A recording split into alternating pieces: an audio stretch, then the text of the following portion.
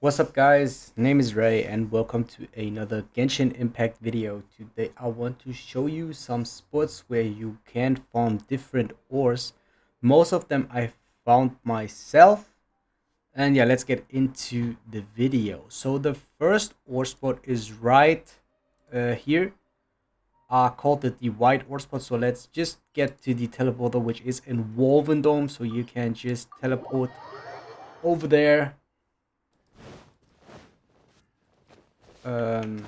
Run in the direction where I marked it. It is on the down right from the teleporter, and then you got a bunch of different ores here. So usually there is a lot of more white ore around this, but I think I farmed it like 2 days ago from now. But usually there is way more, so around here. The next spot where we want to go is in, let's say, in the south of King's Village. So I would use this teleporter, which is Bishu Plain in Liu. Oh yeah, if you are there, you have to climb up this big mountain, and after you got here, you have to fight like some of the enemies. Okay, after you fought all of them, you go over there, and there is a bunch of these crystals. You will need these crystals to craft your weapons, so this will be very useful in the later stages of the game if you want to get stronger. Okay, next spot is let's go to Minion Village. In Minion Village in general, there is a lot of different ores. Today I'd like to show you the spots that I found that are very worth. So yeah, if you don't want to mark specific spots, what I can recommend is, after quite some time, just go to Minion Village and look around the statue of the 7 teleporter. And yeah, you will find a bunch of different ores. So the first one, okay, let's go there. There is a lot of Noctilus Jade. You have to fight a camp, and there are at least 4 Noctilus Jades.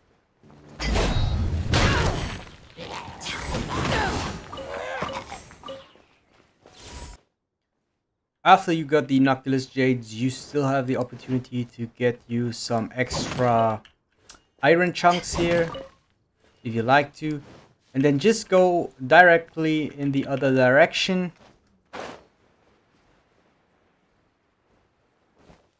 So, and this spot usually gives you some more, I don't know what exactly, some more Noctilus Jades, but I think I also just farmed them like 2 days ago. Okay, then they're all again some more iron chunks. So in general, around Minion Village there is a lot of ore spots for Noctilus Jades, white iron, and crystal chunks. Next spot that I can give you is another spot for crystals. It's down empty Tianheng. Just go to the teleporter, see all the clouds, which is like down in the Liu Harbor. So just use this teleporter. After you got to the teleporter, move in this direction. So on the north of the card. And usually there is a bunch of crystal chunks down there. So we have these. We also have this one.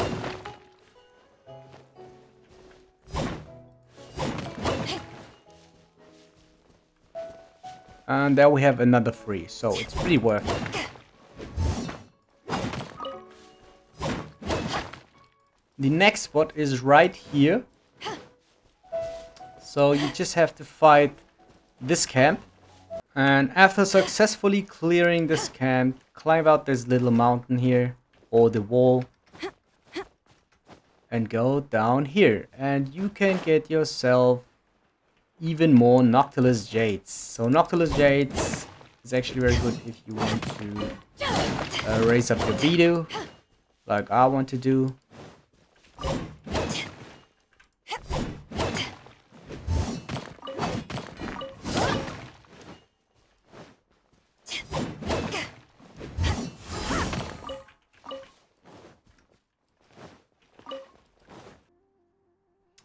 Another spot is down on the bottom left corner of the map, which is in Kingshu Pool. So just use the Lisha teleporter because it is the nearest one. And then fly down here. So if you didn't clear this, there will be a bunch of enemies that you have to fight in advance. So it's a spot that's actually not very easy to reach. So as soon as you're on the ground and you want to reach that spot as fast as possible, just go over there. That's the fastest way I can show you, I can give you, and then go over here. So this will give you at least another 3 Noctilus Jades and 1 crystal chunk. So yeah, for the purpose of the video, I don't want to fight against these. The next spot is on the very right of the map. It is on Guyon Stone Forest, so I usually use Domain of Blessing to teleport over there, which I already did. There you can form your Corpus Lapis. So it's just one, but that's actually not what we are looking for. So it's a bit more effort because you want to climb up that mountain. So as soon as you got yourself on top of the rock, so which is actually still here, you can get yourself a additional core lapis. These are 2, which are like very near. And what you want to do after that is to fly to that little island there. So you have to look at this direction. We want to get to this one, okay?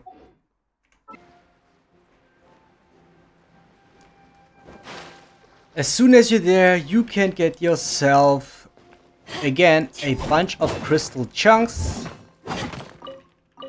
Then you have to fight, sometimes you have to fight that little guy, which I want to show you very soon. It is this guy. Yeah. So yeah, if you don't want to fight him, just run around, get your ores, and get out of here.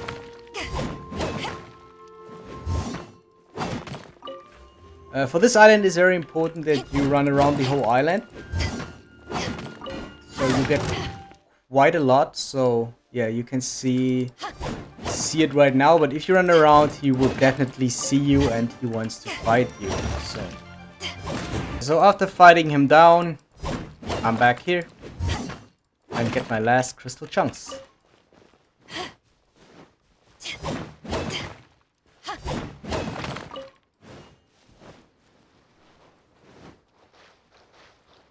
Okay guys, that's it for today's video. Hope you guys enjoyed my farming spots, my ore farming spots that I'd like to share with you. And if you guys did, subscribe to my channel, follow me on Twitter, follow me on Twitch, and I see you guys next time.